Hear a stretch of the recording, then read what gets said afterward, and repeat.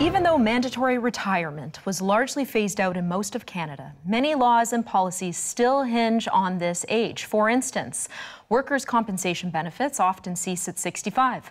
Obligations to rehire workers following an injury only apply until someone turns 65. So do we need to rethink what we mean by working age and retirement, given how much longer and healthier people are living these days? And what would that even look like? David, I'll start with you. I think the answer to that is yes. I think, again, I don't like arbitrary numbers like that. 65 is, I think, is old. I think my memory's right. It's as old as Bismarck.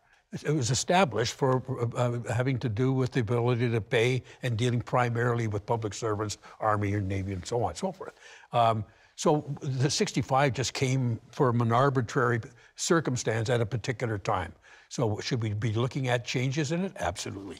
Well, and how about for CPP, for example? To collect CPP was established, you begin to collect it at 65. Of course, you can collect it early at 60 and as late as 70. 65 was also established as the age by which you begin to collect OAS. Do we need to rethink these benchmarks? So the Harper government looked at OAS and said, it's not sustainable.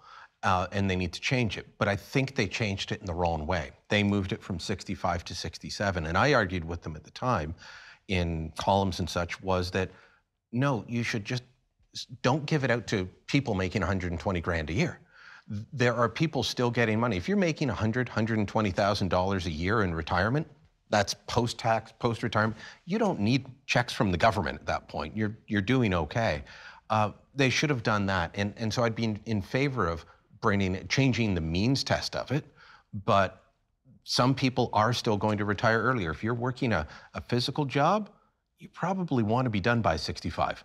Right. Working anyway. Doesn't mean you're done contributing. But you know, there are a lot of people working, so why can't workers' comp go past? Why can't, if we need to reform OAS, just say, well, if you're well off, you don't need to get this. CARP members have been surveyed on this issue. Rudy, what do they say?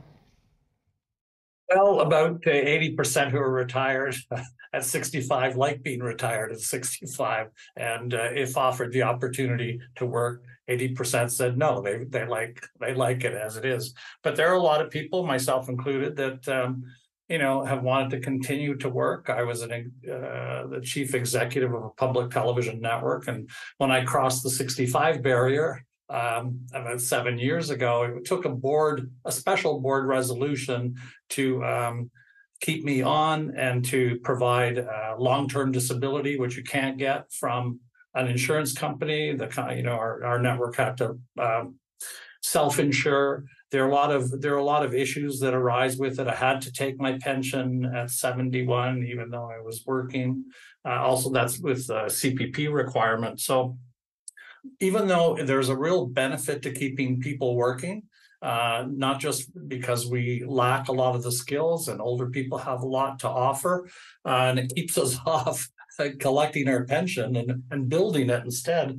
And yet we have all these structural issues that motivate people, incentivize them to leave the workforce, when in fact, the workforce needs a lot of people. And my dad was a long haul truck driver. He retired at the first opportunity. I've had, a great life in television show business. My biggest hazard's been a paper cut. So I'm happy to continue working, and we should change the systems to make that a lot easier for people that choose to work. You know, John, he makes a good point, and surely in some of the surveys that you've conducted, many older Canadians are feeling very pessimistic about their finances right now. Well, we have 30% of the people in this country who don't believe they'll ever be able to retire. 15% of those over the age of 55 are going to continue working because they can't stop working. It's not that they desire to, it's just that they have to keep earning the money. So that's right. There are, there is pessimism out there. The greater pessimism comes when you look at the standard of living with fixed incomes.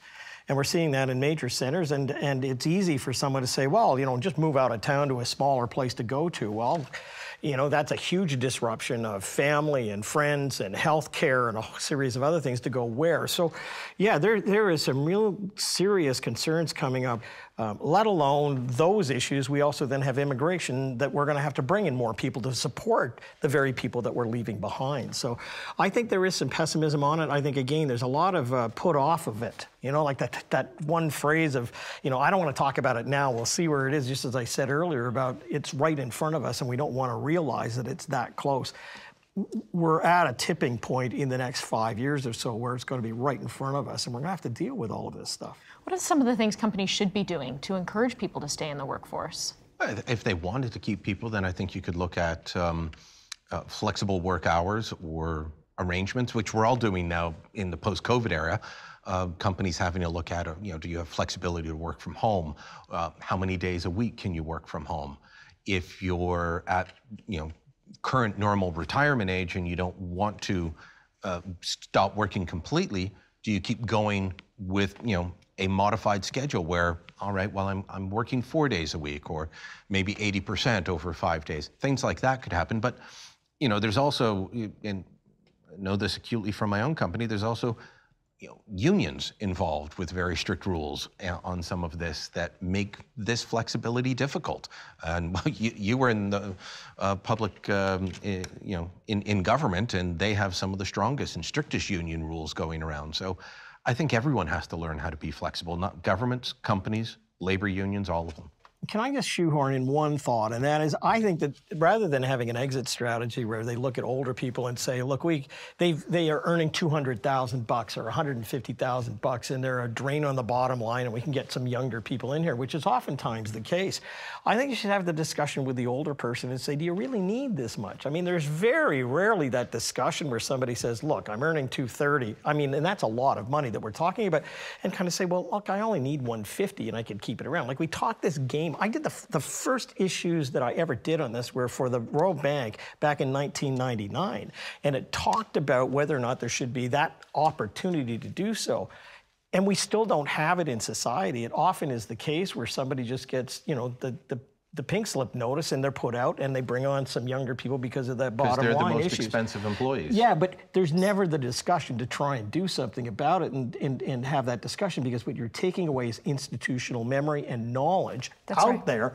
And there is a price that you can pay for that, but you can also salvage it. You know, I think that's all possible. I think making the workspace more flexible makes a lot of sense. But, you know, I think starting not with what incentives you had to have, I think just removing some disincentives. Again, you know, the ability to continue contributing to your pension, being able to get long-term disability, making it, you know, so just removing the disincentives. I'm sure a lot of people would like to make their, you know, work more flexible or whatever. And sure, that's great.